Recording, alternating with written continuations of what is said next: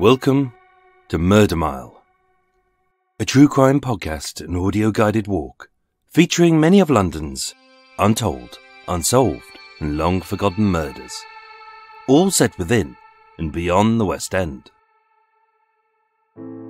Today's episode is about a music legend, a band leader who could have been one of the all-time greats had his brilliance not been snuffed out before his time.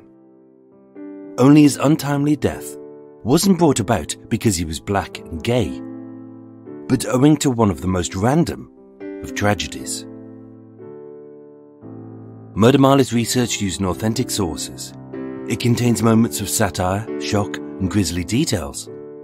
And as a dramatization of the real events, it may also feature loud and realistic sounds, so that no matter where you listen to this podcast, you'll feel like you're actually there. My name is Michael, I am your tour guide, and this is Murder Mile. Episode 150, The Day the Music Died.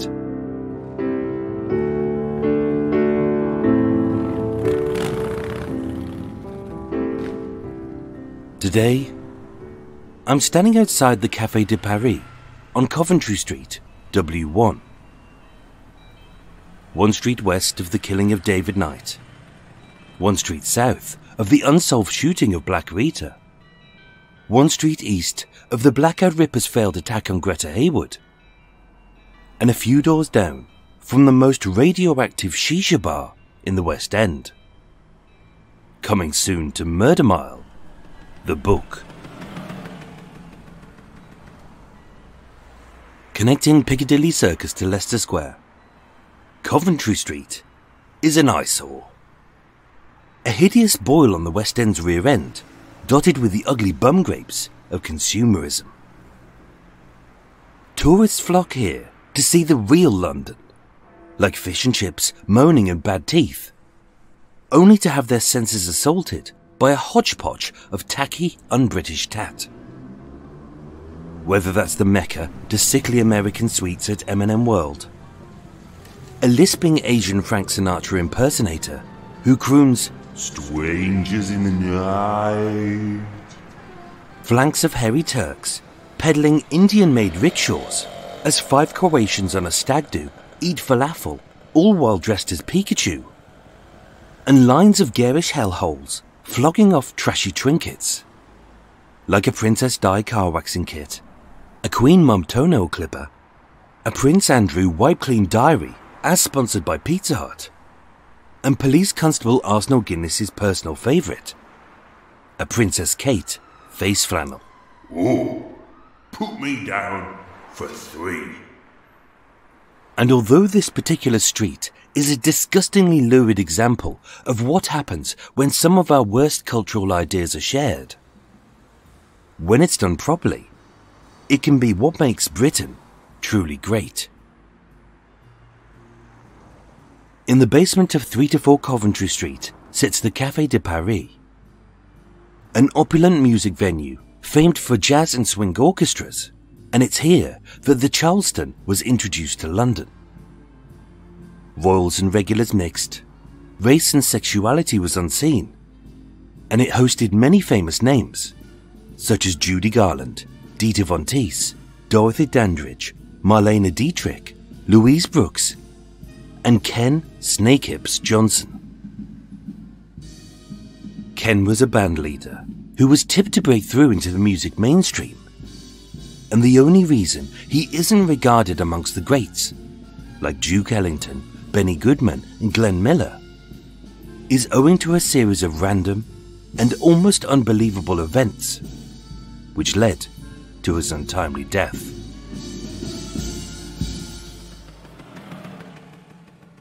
As it was here, on Saturday the 8th of March 1941, at roughly 9:45 p.m, that Ken Snakehips Johnson would entertain his last ever crowd. And although the music died, his memory would live on.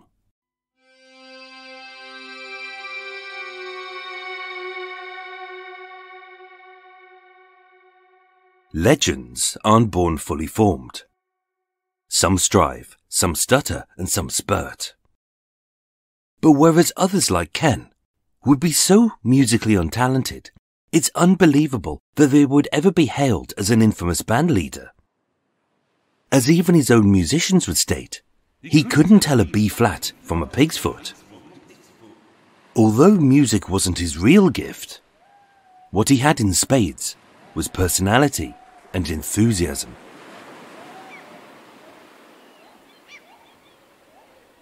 Kendrick Reginald Hyams Johnson was born on the 10th of September 1914 in Georgetown, Guyana, a former British colony on the northeast coast of South America between Venezuela, Suriname and Brazil. With his mother a nurse and his father a doctor, as well as the Minister for Health, pressure was put on him to enter the medical profession. In 1929, aged just 14, this boy boarded the SS Nicoria and docked on the 31st of August in the British port of Plymouth. Being tall, skinny, and clutching a small suitcase, Ken was alone in a foreign country with a population of 45 million, of whom barely 15,000, like himself, were black. And although this was the height of summer, the young boy shivered with cold and fear.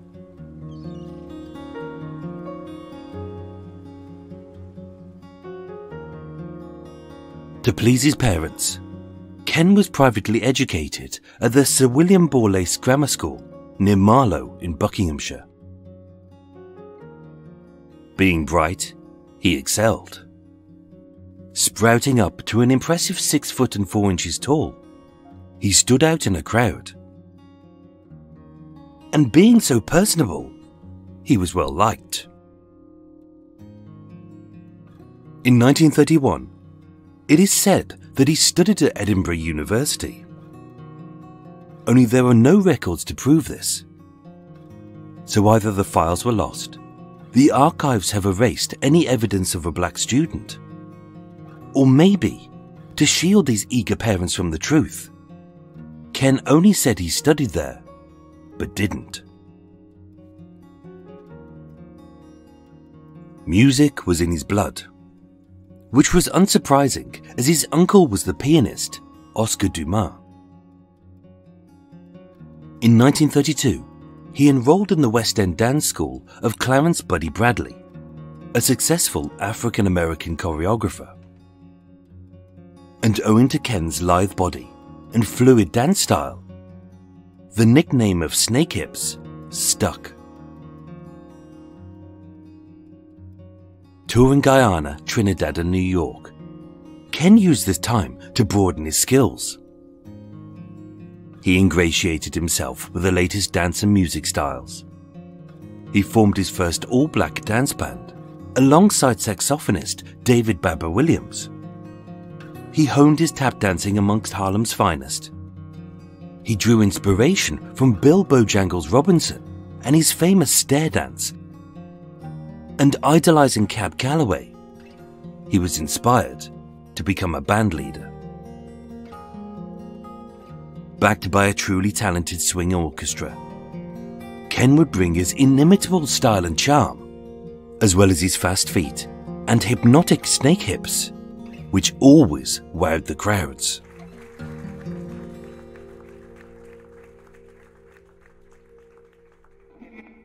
Ken Snakehips Johnson would go on to shape the sound of swing across London in the 1930s and 40s.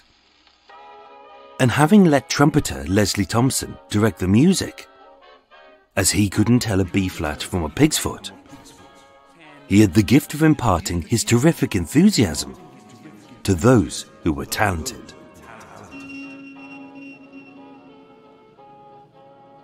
Returning to Britain in 1936, later renamed as Ken Johnson and his West Indian Dance Orchestra, the band toured the Variety Club circuit. Being an all-black orchestra, this was certainly a selling point and a novelty for many British audiences. seeing musicians from such exotic climes as Jamaica, Sierra Leone, Trinidad, South Africa, Cape Verde, and with some hailing all the way from South Wales.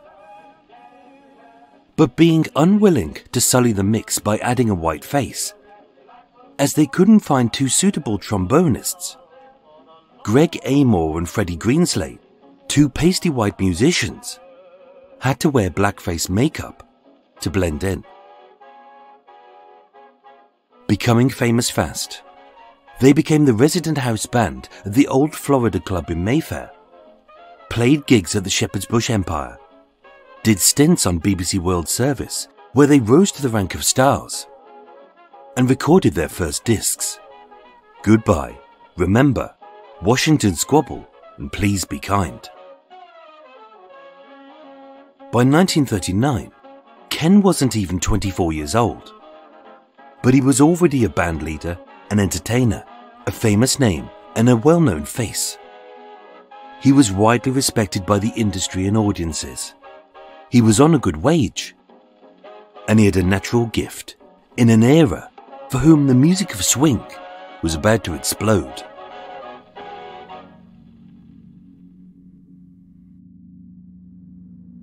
Everything could have gone so wrong for Ken in so many ways. Being a black man from a former enslaved colony, Britain wasn't the most welcoming place for Ken.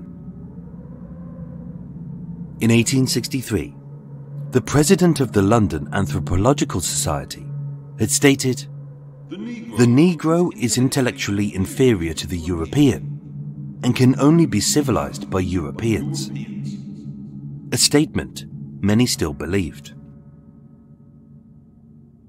By the 1940s, barely 20,000 black people had made Britain their home, with many eking out a living in badly paid jobs in some of the most deprived areas. By the 1950s, of 1,000 landlords surveyed, only 15 would let a room to a black person, who had to pay double the rent of a white person. Persecution was widespread, segregation had become the norm, and denied all but the most menial of jobs, black people were banned from entering many clubs, except as waiters and performers to white audiences. And even then, a black musician in an all-white band could be problematic, as the venues had the legal right to block their inclusion. So performing in an all-black band was truly groundbreaking. To overcome this ingrained bigotry, Ken strove harder than most and pushed the band to excel. The music was impeccable. Their professionalism was unparalleled. His showmanship was second to none. And for maximum impact, the band wore bright white dinner jackets with black bow ties, establishing Ken Johnson and his West Indian Dance Orchestra as one of the best swing bands in Britain. Only being black wasn't the only issue which made his life hard, as Ken was also gay. In the 1930s, it was illegal to be gay, a crime to admit to being a homosexual. Laws were drafted which pigeonholed gay sex alongside such moral debauchery as prostitution, incest and bestiality. And the consensual sex between two adults of the same gender wouldn't be decriminalized for almost another 30 years. His sexuality was a secret he kept hidden from his family and all but his closest of friends. And for good reason too. In 1940, Ken met and fell in love with Gerald Hamilton. Widely regarded as the wickedest man in Europe, Gerald's former flatmate was the infamous occultist Aleister Crowley. He acted as an informer for Sinn Féin, Special Branch and the British military mission in Berlin, and served prison time for bankruptcy, theft, gross indecency, and was seen by MI5 as a threat to national security. Only Ken wasn't a political dissident, hell-bent on underpinning the state. What drew him to Gerald, a man 20 years his senior, was his fascinating life, his Edwardian airs, and his malicious anecdotes. The two were like chalk and cheese. But being in love, in 1941, they moved in together at 91 Kinnerton Street in Belgravia, and later bought a cottage in Little Bassing in Bray, overlooking the River Thames.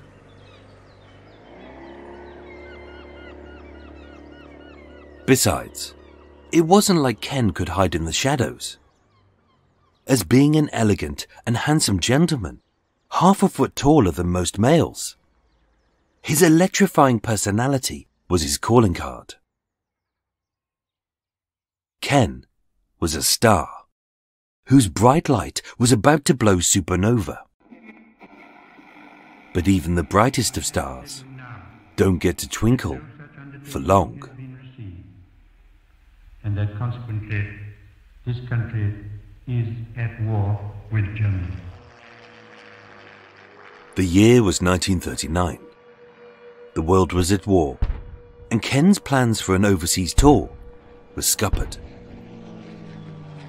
With British musicians conscripted to fight, his West Indian band were in high demand.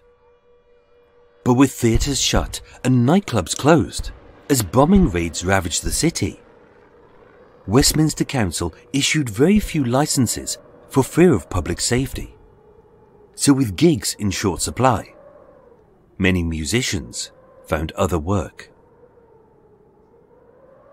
But Ken wasn't about to give up.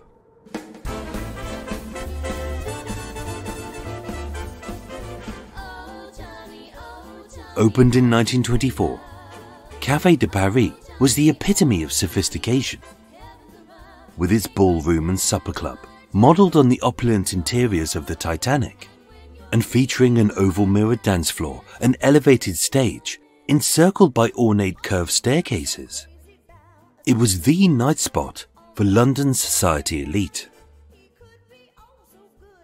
Given a licence, its owner, Martin Paulson, would hail it as one of the safest and gayest places in town. Built below the Rialto Cinema, with 4 stories of stone and steel above, hidden underground and encased in concrete, it dodged the blackout rules, and, it is said, was impenetrable to the Luftwaffe's bombs. On the 5th of November 1940, Café de Paris reopened to great fanfare. Having stockpiled 25,000 bottles of champagne, even as the shockwaves shook its foundations, the people danced. Because as hard as he tried to break the British spirit, this party was a big fuck you to Adolf Hitler. To aid the war effort, Café de Paris was requisitioned as a place of recreation for active servicemen. To return a sense of normality to a wider audience, not just its usual clientele like the Mountbattens, the Aga Khan, Cole Porter and King Edward VIII, it lowered its prices. And it also played host to many of Britain's finest comedians, such as Frankie Howard, Tommy Cooper, Tony Hancock and Benny Hill, as well as Peter Sellers, Harry Seacombe and Spike Milligan from The Goon Show. Not to mention a whole host of famous musicians, singers, dancers, performers, and band leaders. During wartime, Café de Paris was the perfect place to be. It was friendly, popular, and safe.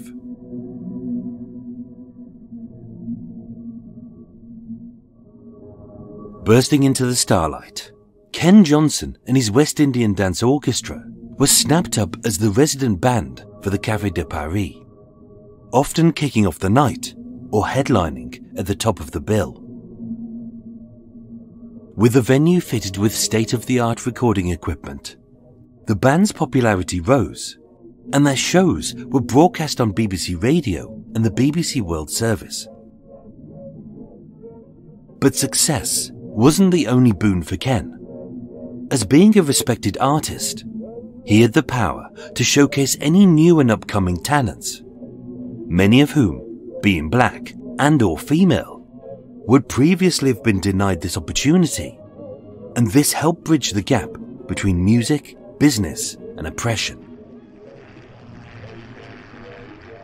6 months into the Blitz, the British were yet to surrender as the bombing continued. So as they all went about their everyday lives, the Luftwaffe targeted smaller cities, giving Britain a little breathing space. For Ken and his band, they had settled into a comfortable life in the rumble-strewn chaos of the West End. The gigs were good, the pay was solid, the crowds were appreciative, and their popularity was rising.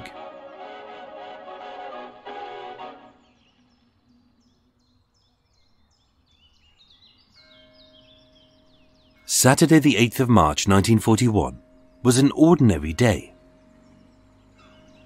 Having awoken late, Ken had caught the riverboat from the cottage he shared with Gerald in Bray to Embankment, where he did some shopping and met a few friends for drinks at the Embassy Club on Old Bond Street. At roughly 9:20 p.m, he politely excused himself, as although they wanted him to stay for one more drink, as he and his band were due to be on stage at 9:45 p.m, Ken would never dream of being late. And there is an irony, as had he not been the epitome of professionalism, he may have lived.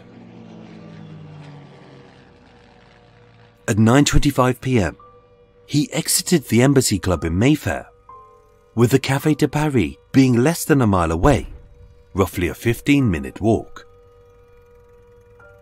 He considered hailing a cab, but as the streets were busy, and although relatively famous, being a black man, the chances of him getting a taxi were slim, he chose to walk. Had he waited, he may have been late, and maybe have lived. Strolling towards Piccadilly, there was no real panic in Ken's lengthy strides, as like everyone else, 18 months into the war, they heard the bombers and felt the blasts, but being finely tuned to know where they were heading, how close they were, and how long it took to run to the nearest air raid shelter, so commonplace had the Blitz become that avoiding a bomb was like catching a bus. Had he sought to seek safety in an air raid shelter, he may have lived. But he'd also have missed the start of his show. At roughly 9:40 p.m, Ken arrived at the Café de Paris. He dressed in his tailored white tails with a bright majestic flower in his buttonhole and grabbed his slightly oversized black baton. With the patrons either seated, supping chilled champagne, or eager to groove, even though the bombers loomed closer and the explosions grew louder. From the safety of the club, the party was about to kick off. At 9:45 p.m, Snakehips and his swing band entered the stage.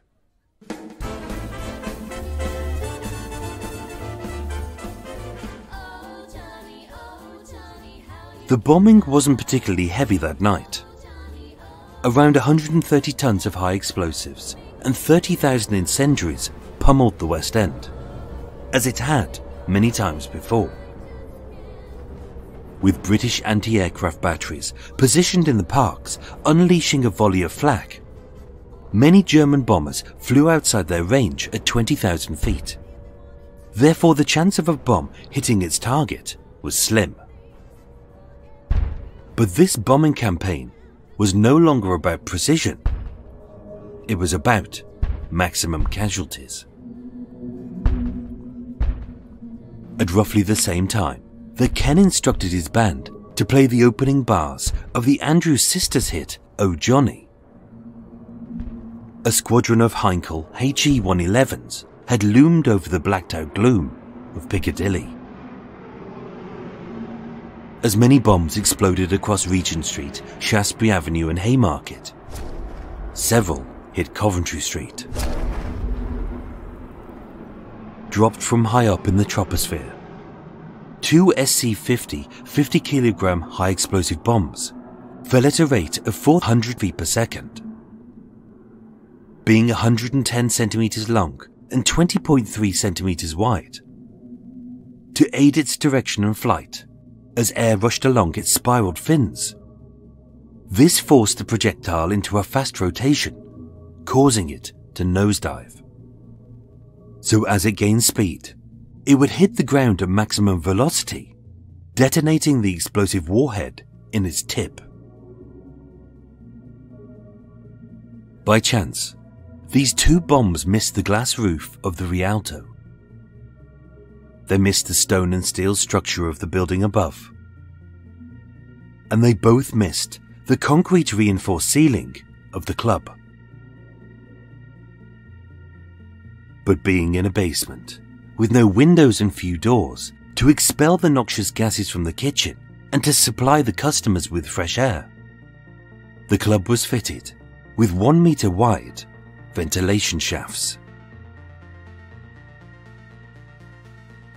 Had the bombs fallen flat, they would only have damaged the roof of an empty cinema, as many of them had. But falling tip first, scoring an almost impossible bullseye into 2 different vents, both bombs flew straight down the 4 floors of the ventilation shaft and landed in the packed club below. Thankfully, 1 bomb hit the dance floor and failed to explode,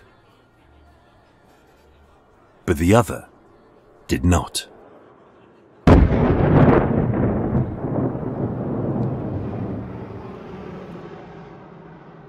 In a blinding blue flash, a bomb exploded in the gallery above the band. Packed with 23 kilos of TNT, its steel shells shattered, firing hundreds of hot dense fragments in every direction, piercing anything in its path, whether glass or brick, bone or flesh. 80 people were injured, many seriously. Survivors told the press of cuts, burns and broken bones, but many stories were too grim to be shared. One patron witnessed her lover's back blown out as they sat eating supper. One saw a lady in a green dress, sat at the bar with a champagne in hand, too shocked to realize that her other arm had been blown off. And a rescuer tripped over a girl's head, only to see her decapitated body still sitting in a chair. 30 people died, including the club's owner Martin Paulson, the head waiter, several staff and diners, and the band's saxophonist David Babber Williams, as well as the band leader himself, Ken Snakehips Johnson. Being at the front of the stage, entertaining the crowd with his mesmerizing hips and fluid dance style, as the bomb ignited, from his shoulders down, his lithe body was cut in half by the blast.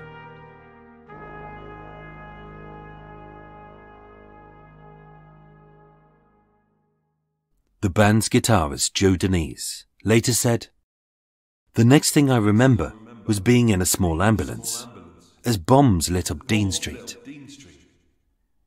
And then someone came to me and said, 'Ken's dead.' It broke me up."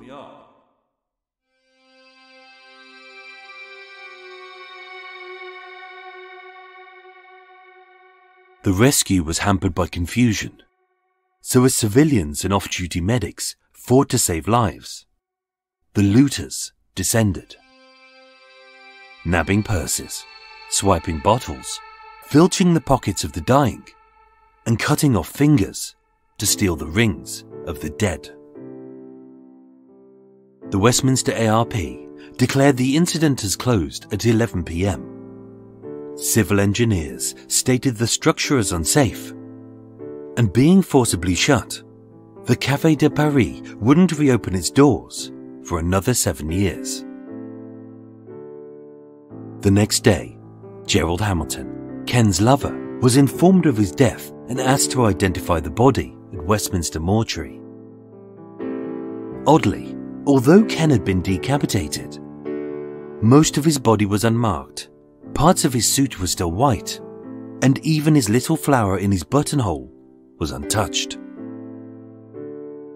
Ken's funeral was held on the 14th of March 1941 at Golders Green Crematorium, with his ashes placed in the chapel of the Sir William Borlase Grammar, where he went to school. For the rest of his life, Gerald kept a picture of Ken with him at all times, and called him my husband until his death. There was a huge outpouring of love in the press. Melody Maker paid endless homage to Ken in the weeks after his death, and albeit belatedly, the BBC broadcast a memorial 1 year later.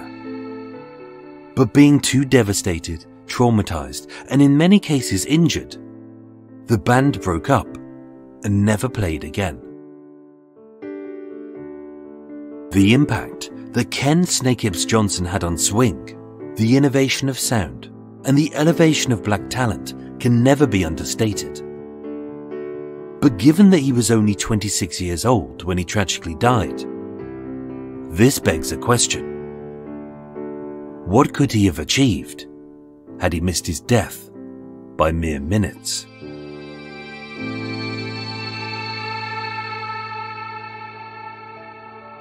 Ladies and gentlemen, thank you so much for listening to Murder Mile. As always, if your favourite part of the show isn't the bit which takes days to research, write and edit, but is the pointless bit where a fat bald man talks crap and makes tea, stay tuned till after the break for more info in this case and a little quiz.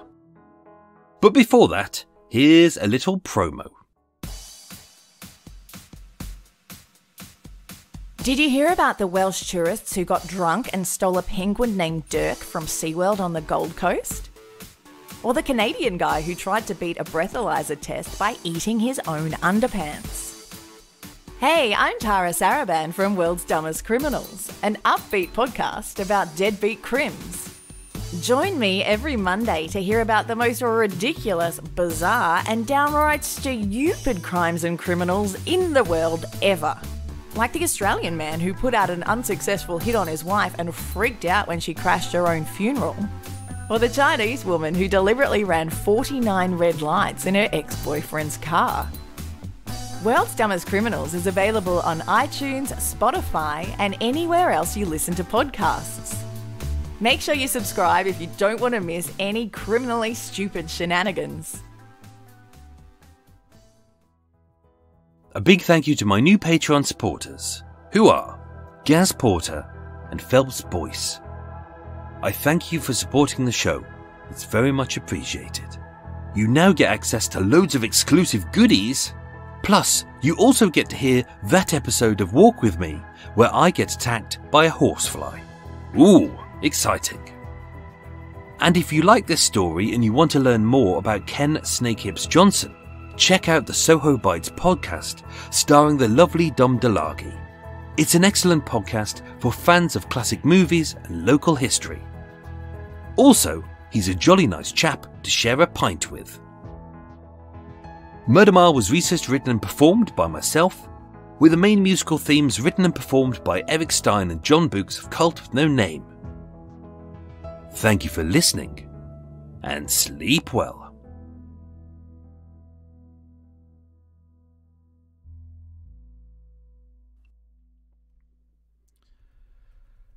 That is that.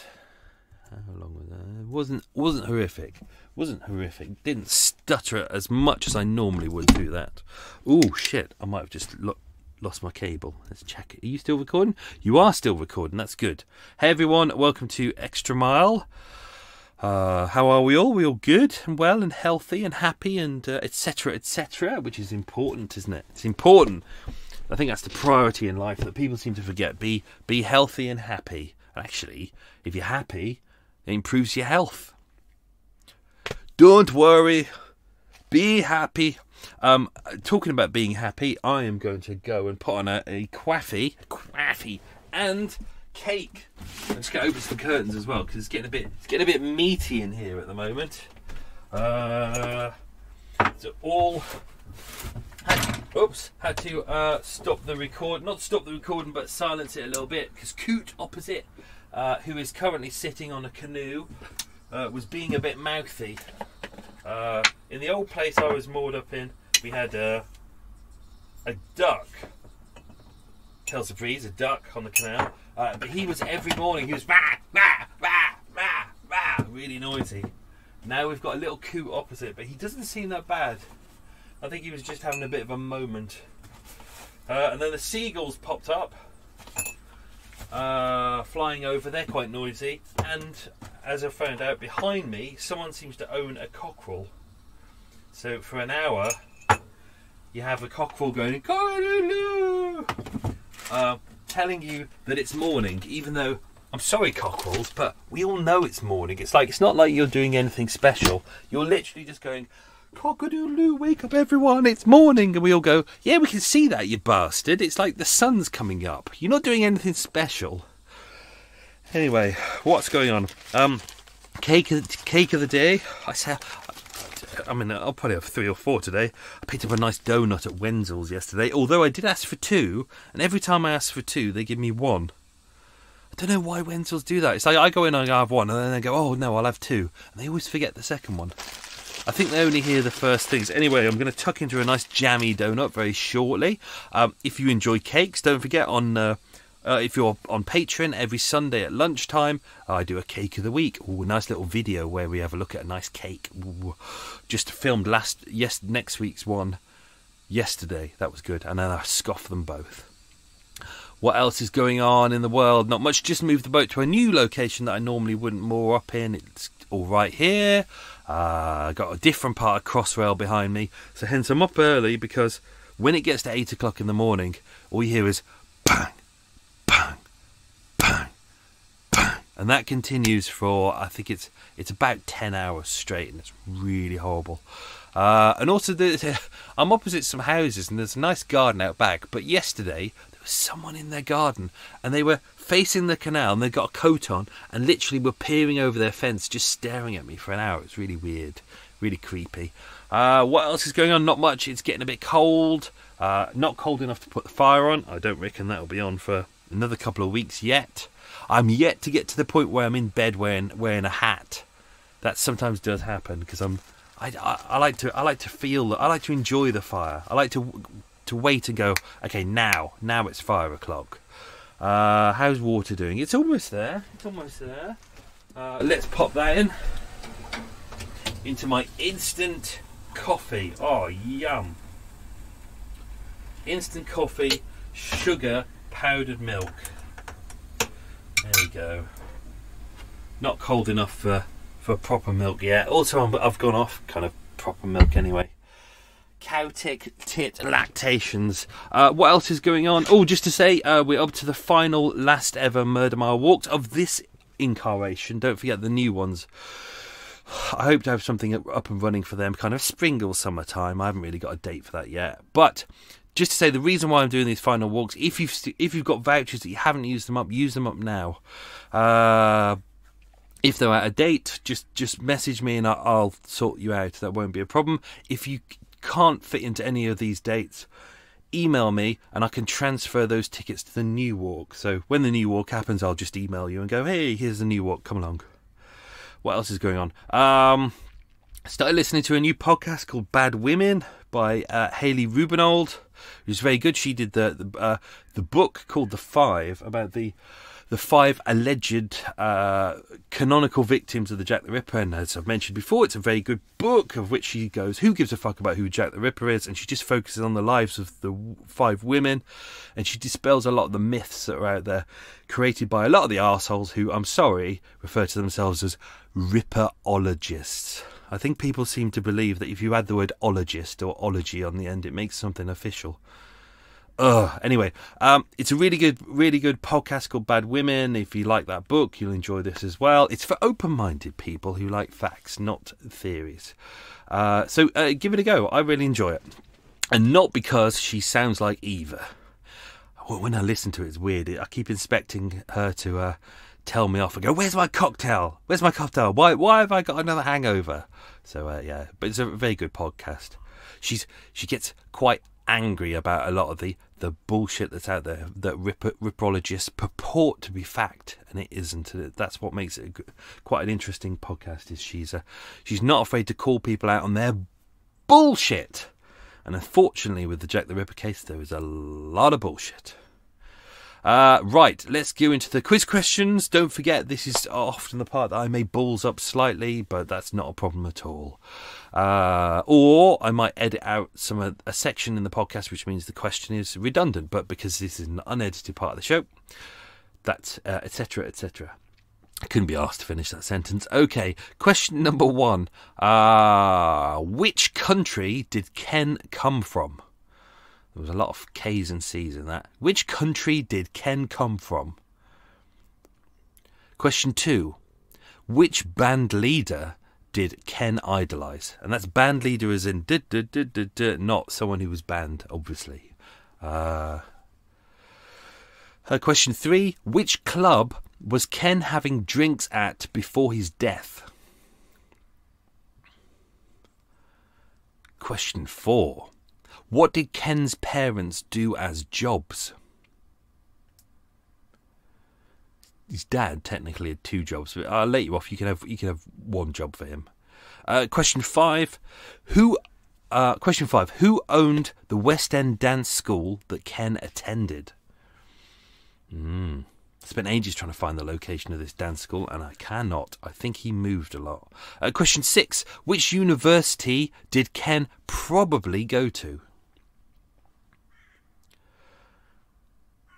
Question 7. How many bottles of champagne were stockpiled at for the Café de Paris opening?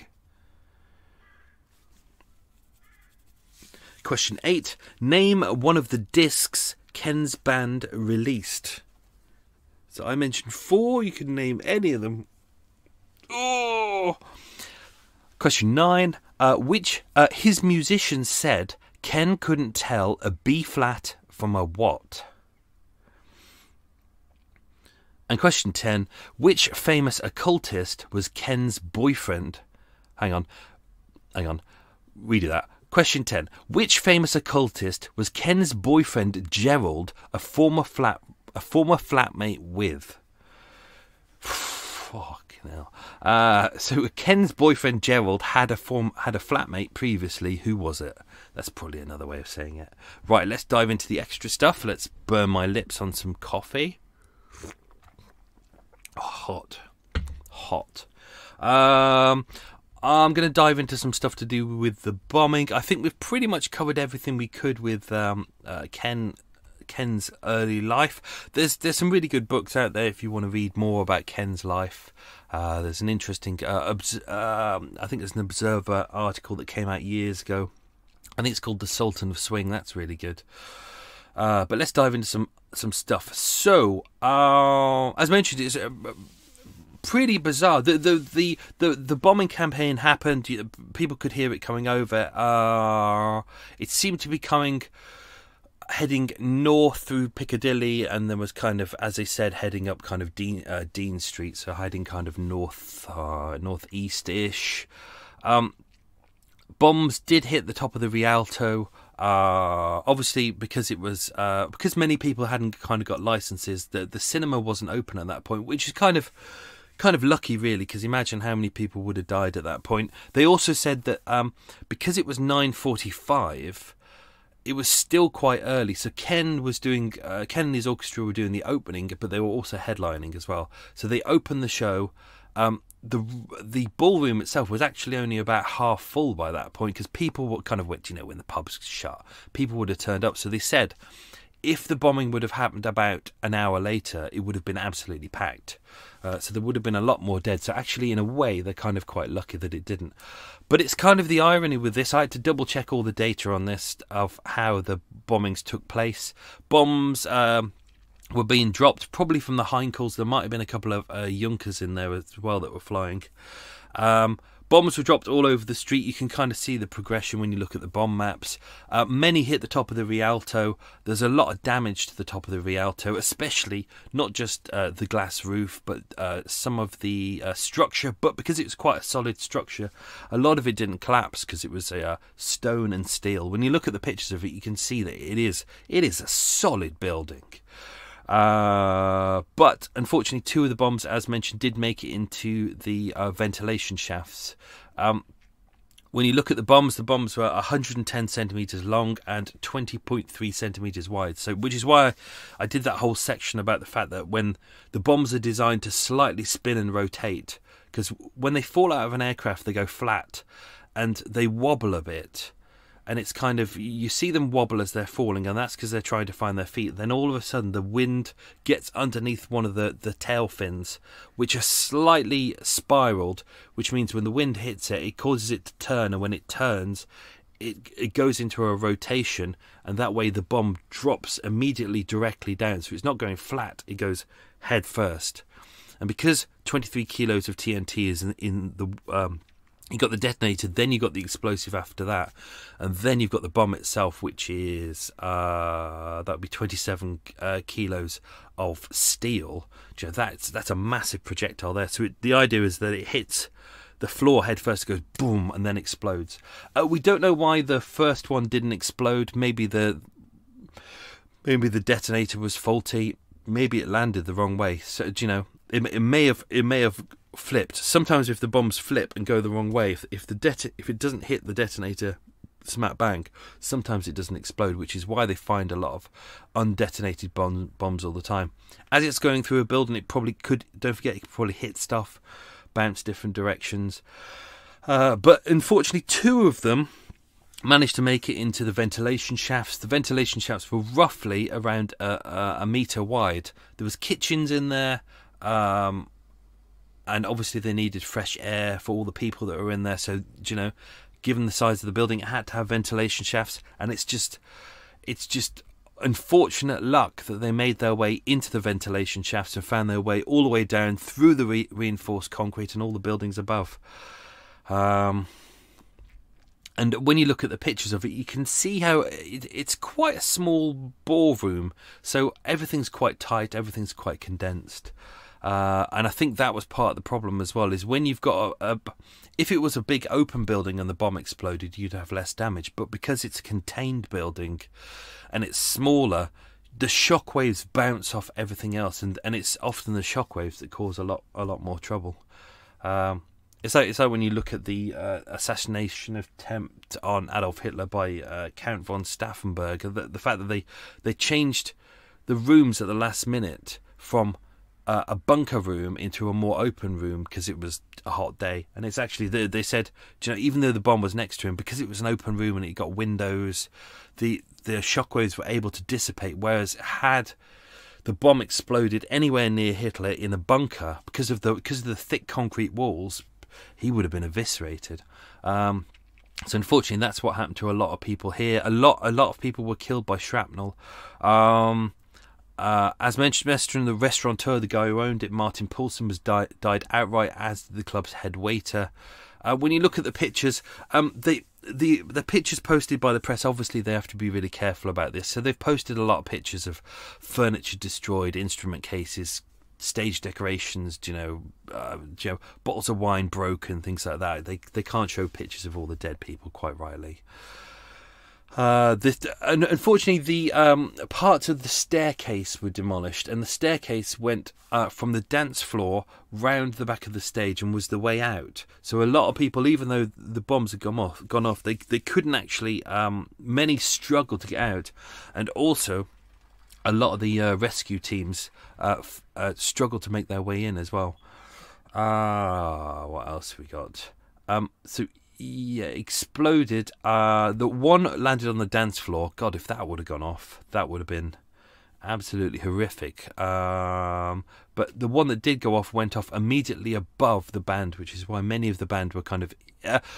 many of the band were saved because kind of the platform of the floor kind of protected some of them, but injured others. I think I've got a list of their injuries here. Unfortunately, because Ken was at front of stage...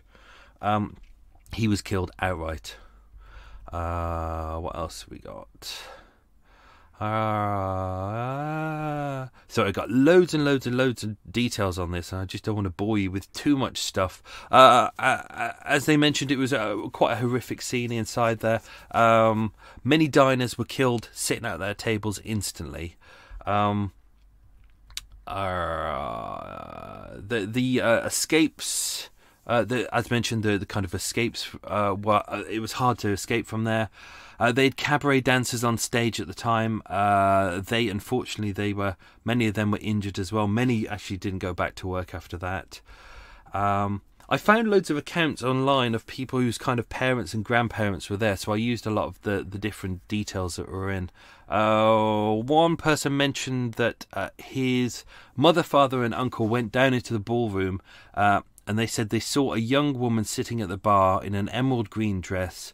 One of her arms had been blown off, and she had a glass of fizzy champagne in the other hand. And they said by the look on her face, she was just in total shock. She had really no idea what was going on.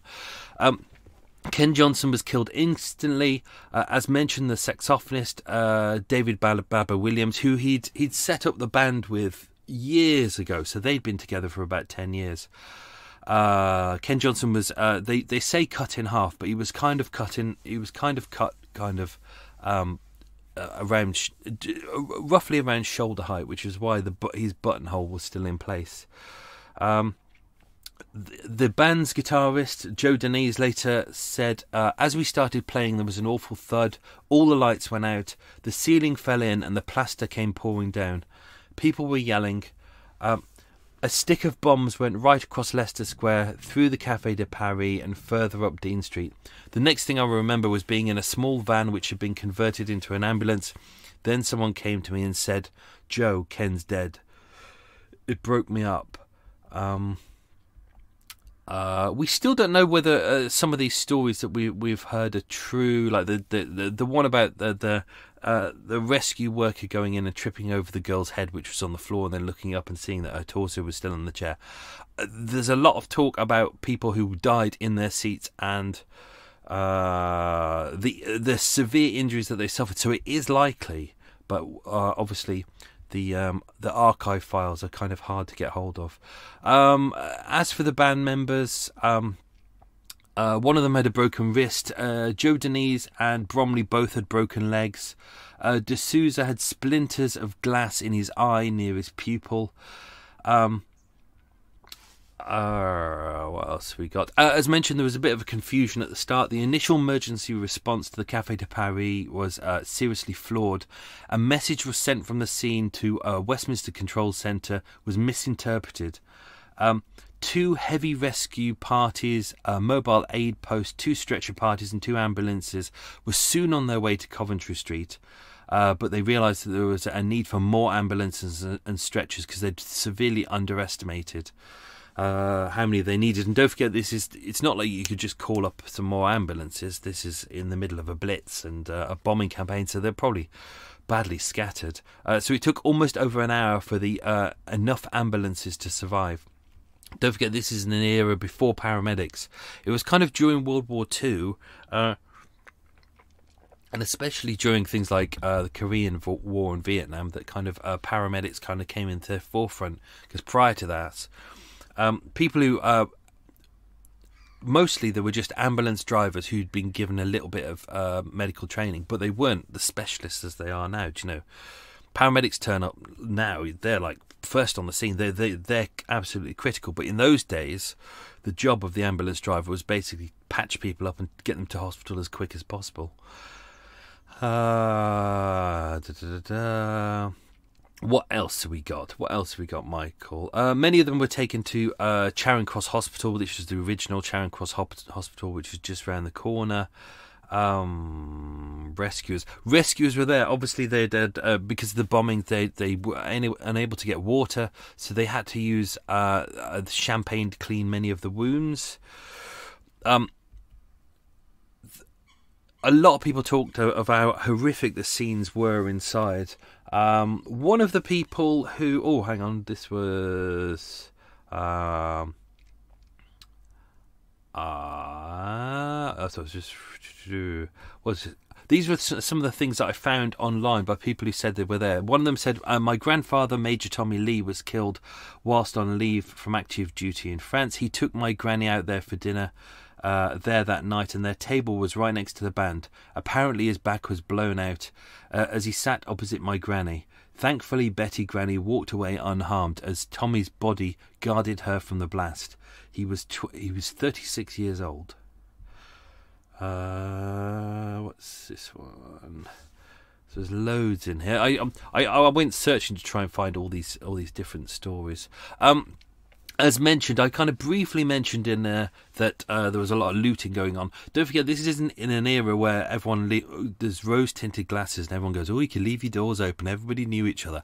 As you've seen with the Blackout Ripper, people didn't give a shit about their neighbours, same as kind of now. Some you do, some you don't. But I'm sure in 50 years' time, we'll all be looking back at this era and go, oh, yeah, we all left our doors open, yeah. Oh.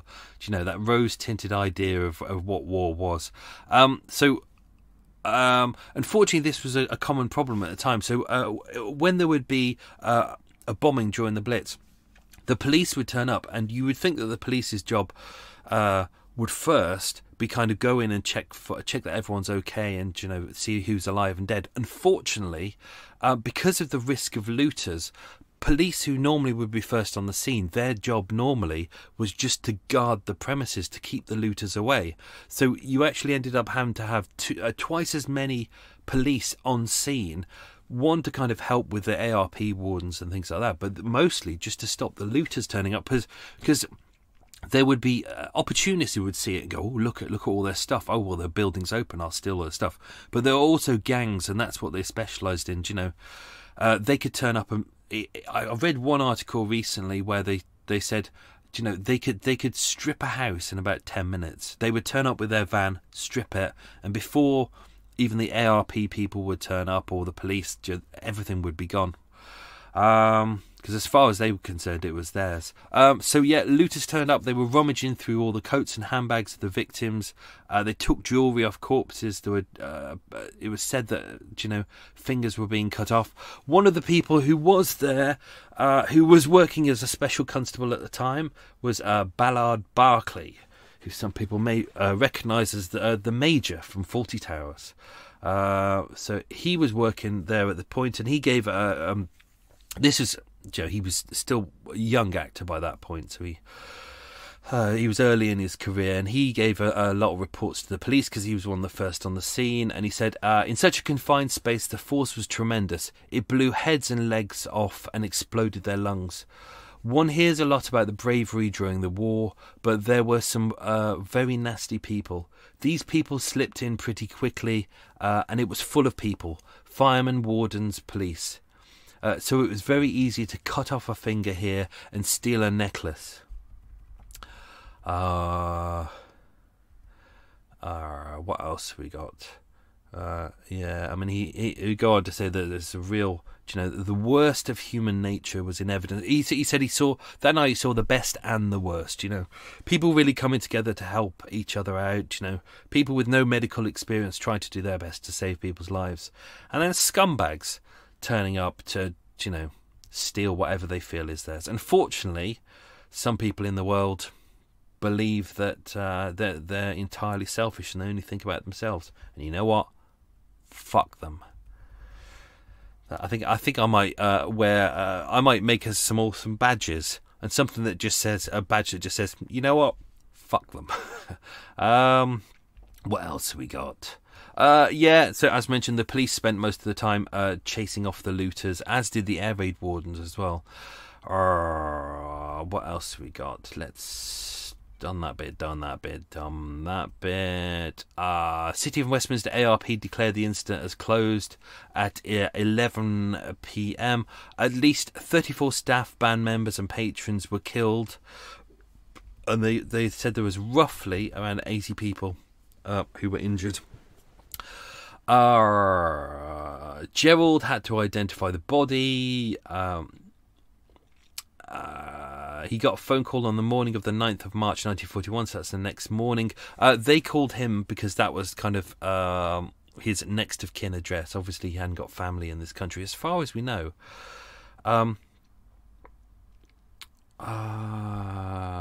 As mentioned, he kept a photo of Ken with him at all times until the day he died.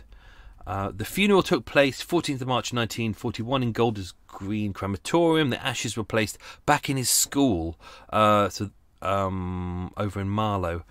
So clearly he had a lovely time at his school. It's interesting that there's no reference to his family after this. No reference to his mum and dad. He did go back to his home country. I almost ruined a question then. But there seems to be no reference to them at his funeral. Whether they were, I don't know. But it says, friends, colleagues and other mourners gathered at Agri House, the social centre for studies of African descent, for students of African descent, that has become a base for political organising. Johnson's impact went beyond the world of jazz. He contributed to the creation of the establishment of entertainment opportunities for black musicians. When Johnson's residency at the Old Florida Club ended in 1938, the band was succeeded by another non-white band led by Charles Olufela. I've mispronounced that. Which was kind of a first then, and they said kind of after that, kind of having kind of an all-black band, even though technically Ken's band wasn't all black, it kind of became kind of a norm after that. What else have we got? As mentioned, the band broke up afterwards. Many were devastated and traumatized, and many were still badly injured afterwards. Harry Parry, that's his actual name, the Welsh band leader, hired Denise D'Souza and Wilkins for his radio rhythm sextet, while Barito started a mixed swing orchestra in 1942. Hutchinson worked with the band leader Geraldo for 3 years. What was the bit I found? They did a memorial. Tributes.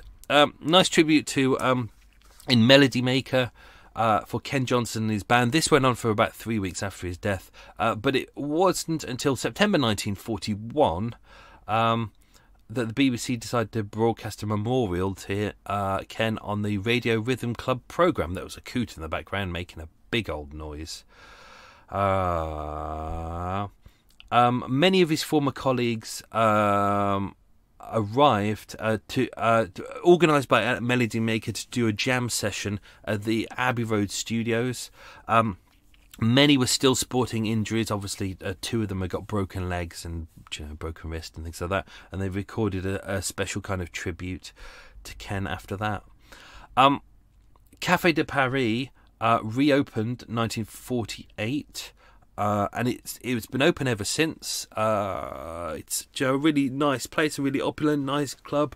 They used it in some of the scenes in Batman, and you always find kind of films being filmed there because it's really stunning when you go inside. Unfortunately, when COVID happened, it closed down, and because of that, owing to financial difficulties, it is now permanently shut, which is a real shame. So let's hope. I think.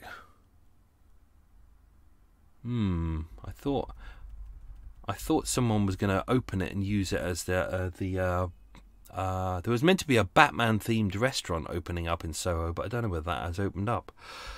I think that was mentioned pre-COVID, and obviously a lot of things have changed since then. Anyway, so that was the story of Ken Snakehips Johnson. Fascinating, man. I love these stories about people who are just fantastic and wonderful, and you just think, oh God, you've had a lovely life. If only you would have been allowed to have even more of a life. So let's do the quiz questions, and then I can eat my donut. Yeah, priorities. Question number 1. Which country did Ken come from? It was Guyana. Question number 2. Which band leader did Ken idolise? It was Cab Calloway. You can check out, if you want to know what kind of Ken's style was, there's a couple of clips online, but if you check out Cab Calloway, you'll kind of get an idea of what he kind of liked. Ken was a kind of a little more spirited and a lot more lithe version, but Cab Calloway did remember the haddy haddy haddy ha hody hody hody hody hody. Good song. I think it came back in the 90s, didn't it? I think someone did a remix of it, and everyone was like, "Oh, that's great." Question 3: Which club was Ken having drinks at before his death? That was the Embassy Club. Question 4: What did Ken's parents do as jobs? His mum was a nurse, his dad was a doctor and the Minister for Health. Question 5: Who owned the West End dance school that Ken attended? That was Clarence Buddy Bradley. Question 6. Which university did Ken probably go to? That was Edinburgh. Question 7. How many bottles of champagne were stockpiled for the Café de Paris opening? And other nights as well. 25,000 bottles of champagne, which keeps Eva going for about a week. Question 8. Name one of the discs Ken's band released. They'd 4. It was Goodbye, Remember, Washington Squabble, and Please Be Kind. Question 9. His musicians said Ken couldn't tell a B flat from a what? It was a pig's foot. And question 10. Which famous occultist was Ken's boyfriend Gerald a former flatmate of? It was Aleister Crowley, also regarded as the wickedest man in Europe. So there we go. That was that. Hope you enjoyed that, folks. That was episode 150 of Murder Mile. Next week we've got another episode. Oh, another single. We've got single, and then we end with a double. And then it's Christmas, and I'm going to start stockpiling my booze for Christmas, as I like doing.